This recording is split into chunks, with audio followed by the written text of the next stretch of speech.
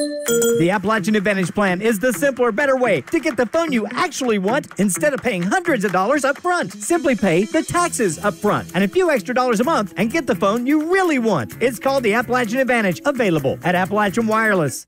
The Wizards of Winter, featuring former classic rock giants, the Trans-Siberian Orchestra, and more, is coming to the Mountain Arts Center on November 19th. It's like your Trans-Siberian Orchestra type show, but it's written and produced for smaller venues like the Mountain Arts Center. And there's former members of Trans-Siberian Orchestra, former members of Def Leppard, Alice Cooper touring band. So it's going to be a really neat show with some Christmas rock and roll.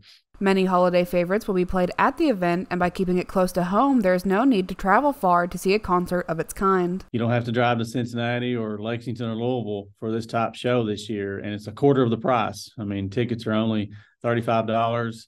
It's a top-notch show with this show is based around their latest CD, The Christmas Dream, and they're going to be performing songs from that and some other timeless classics. The Wizards of Winter will be at the Mountain Arts Center on November 19th, starting at 7:30 p.m. Tickets are $35 and can be purchased at macarts.com.